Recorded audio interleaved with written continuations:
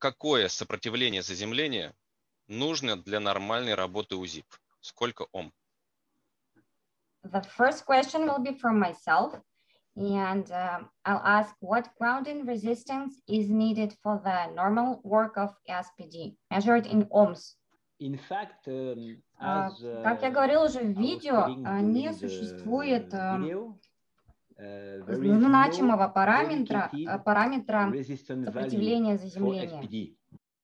On any existing technical documents, international guides. В существующих документах существует запрос сопоставления эффективности и сопротивления заземлению.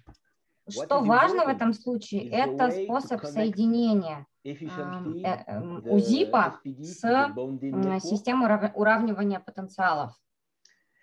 And this bonding network, that means, как они будут соединены с этой системой уравнивания потенциалов, то есть с внутренней системой, как УЗИ будет с ней соединен, не имеет значения. И в омах значения могут быть любые: 1 Ом, 10 Ом, 20 Ом. Второй вопрос от Александра. Какое напряжение срабатывания искрового газового разрядника между нейтралью и заземлением в трехфазном УЗИПе для системы заземления ТТ? Second question is from Alexander. He's asking what is approximate pickup voltage parameter for the spark gas filled gap between the neutral position and grounding in the three-phase SDP for TT system? The element, so the special device connecting between the neutral and the ground, the field spark gap, must be able to withstand. Искровой газовый разрядник в среднем должен быть способен выдержать напряжение в 200 вольт, но если говорить о минимальном, то это 600 вольт. Christian, is it 600 or 60? No, 600. 600. 600. Где описана методика выбора предохранителей перед УЗИП? Where can we find the method of choosing the fuses to install before the SDP type 1? When an SPD manufacturer is selling type 1 SPD, he has to declare the rating of the external fuse. This is the first solution, is to rely on the declaration of the manufacturer of the SPD. Когда производитель продает УЗИП, то он рекомендует и помогает, основываясь на своей документации, их выбрать. But if you want to do the calculation by yourself, inside an IC document, international document called IC 61633-12, there is a technical information about this calculation. Но если вы хотите произвести расчеты сами, то есть стандарт европейский IC 61633-12, и там можно найти эти данные. Для чего нужен этот предохранитель? What is this fuse needed for? Because the standard, the testing standard for SPD has to consider all the possible failure mode, okay?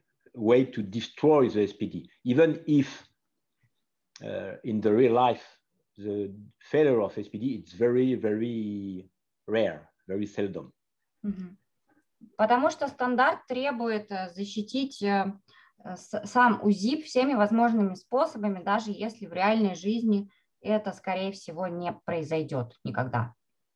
So in the standard, we consider the worst case, which is SPD is destroyed in short circuit. Поэтому в стандарте рассматривается самая худшая ситуация, когда УЗИП разрушается при коротком замыкании. And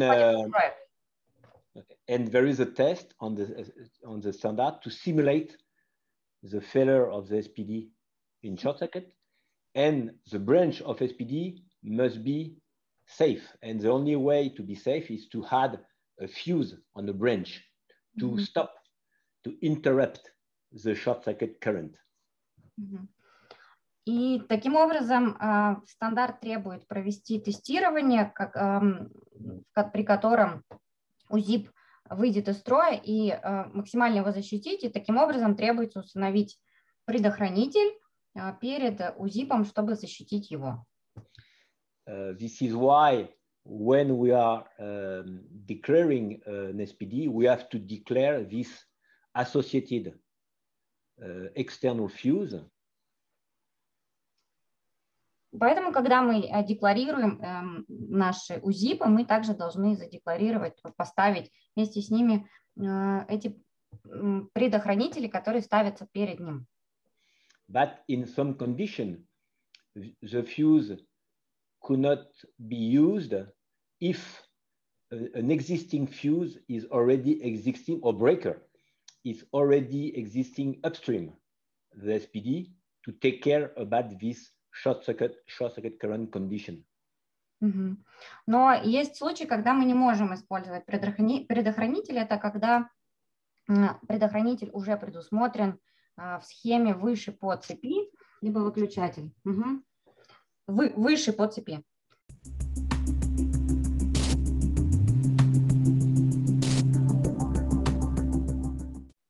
Как раз вот следующий вопрос об этом. Можно ли заменить предохранитель перед УЗИП автоматическим выключателем? The next question is exactly about this. Can we replace the fuse with the breaker, with the automatic breaker? Yes, yes, it's possible for sure, because a breaker is a short circuit current protection. But we have to consider the association between the SPD and this external short circuit current protection. And да, мы можем заменить выключатель, мы можем заменить предохранитель выключателем, потому что он также является защитой от коротких замыканий, но мы должны внимательно посмотреть на взаимосвязь между УЗИПом и выключателем, потому что он должен размыкать. Ну, то есть его нужно правильно выбрать. Он должен и отключить вышедший из строя УЗИП и все-таки дать возможность сработать ему. Да, но не разомкнуть цепь. Вопрос от Элеоноры. Как понять, что варистор неисправен и его нужно заменить? Eleanor is asking, how can we understand that the MOV, the varistor, is broken and needs to be replaced? In fact, MOV could be destroyed in two different ways. One way will be the heating and thermal runaway. And to take care about this trouble, we have this internal thermal disconnector inside the SPD, which will control too high heating of the MOV and will disconnect. Существует два пути разрушения варистора. Первый – это коррозия, и в таком случае устанавливается автоматический отключатель, который ее видит и отключает его. И второй случай – это слишком большое короткое замыкание. В этом случае нас выручает предохранитель либо выключатель. Вопрос от Сергея. Как защититься от заноса импульса молнии по проводу заземления? The question is from the Sergey. How can we protect our houses from getting the lightning surge inside through the grounding wire? In fact, we have to understand that the surge current could come from the active wire or could come by the grounding line. And SPD don't care about the way of the surge. The SPD will control the voltage difference between the grounding wire and the active wire.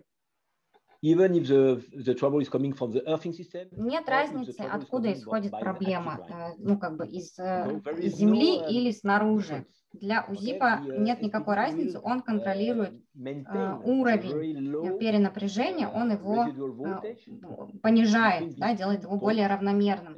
И для него не имеет значения происхождение этого перенапряжения.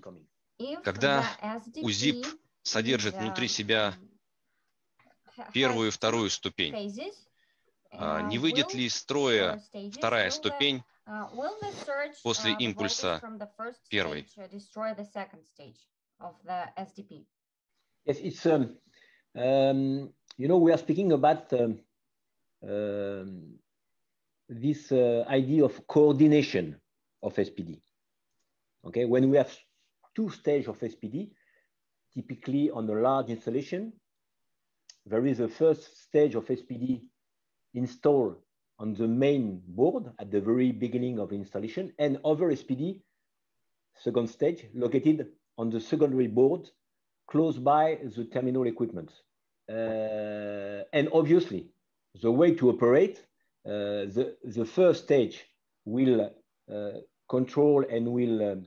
Когда мы говорим об УЗИПе, то мы говорим о двухступенчатом УЗИПе, то мы имеем в виду координацию очень четкую между ними. На первой ступени обычно УЗИП устанавливается в самом начале, а вторая ступень устанавливается на вспомогательном щите близко к терминальному оборудованию. И, соответственно, когда на первой ступени происходит максимальный выброс энергии, до второй ступени доходит только минимум. И таким образом как раз мы контролируем эти всплески, но расстояние между первой и второй ступенью должно быть существенным.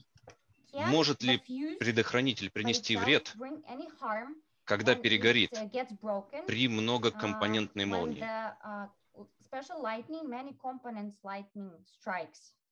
Yes, for sure. It's why it's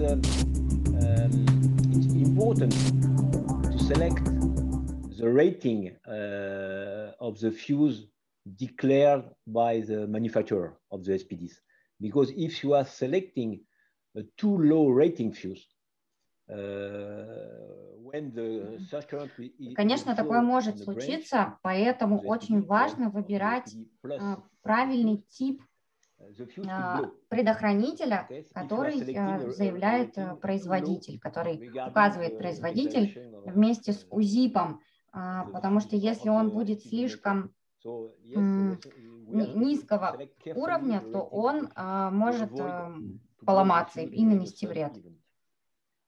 And this situation could be a trouble if the fuse rating is too low, and if you blow the fuse during a regular surge event. Это может стать серьезной проблемой, когда при достаточно стандартном перенапряжении, в случае перенапряжения, предохранитель выйдет из строя и таким образом отсоединит УЗИП, и вы останетесь без защиты. Стоит ли соединять систему внешней молниезащиты с заземлением электроустановки? Ведь по этому проводу придет импульс молнии. One more question from the Sergey. Does it make any sense when we connect the lightning protection system with a grounding system, because this system can provide the lightning to us? It can bring the lightning to us. Inside the regular electrical rules, is mandatory to connect the grounding of the LPS, of the lightning rods, with the grounding of the regular installation. And create what is called equipotentiality. Okay, everything connected together. Да, это просто обязательно по стандартам соединять молниеприемник с системой заземления установки, потому что их невозможно изолировать. Да, это может привести разряд молнии к установке, но для этого как раз устанавливается УЗИП. В данном случае нужен тип 1. Что включает в себя запатентованная технология VG system. Using a gas fill component and MOV in the same branch, it's something which is quite regular. What we have patented is the interaction and the type of gas fill arrestor we are using. As you know. Да, конечно, газонаполненные искровые разрядники – это достаточно распространенный компонент, и мы, как производители, запатентовали именно их тип и способ выбора и соединения их с варистором, то есть тип и способ соединения. В нормативном документе 62305.1 в случае соединения по воздушной линии указан ток 10 килоампер. Это тип 1. А вы указали, что нужно тип 2. Это правильно? Perhaps, I don't know, perhaps there is a mistake. Sorry, I have to check. Okay, perhaps there is a typo, but obviously when we are speaking about 10350 long duration waveform, да, возможно, в презентации ошибка, потому что действительно, когда у нас волноформа 10 килоампер, это тип 1. Я проверю. Когда прямой удар, это волна 10-350, и, конечно, здесь нужен по-хорошему первый тип. Спасибо большое, Кристиан. Thank you, Кристиан. Спасибо большое всем. Всего хорошего, Россия. Увидимся в следующий раз.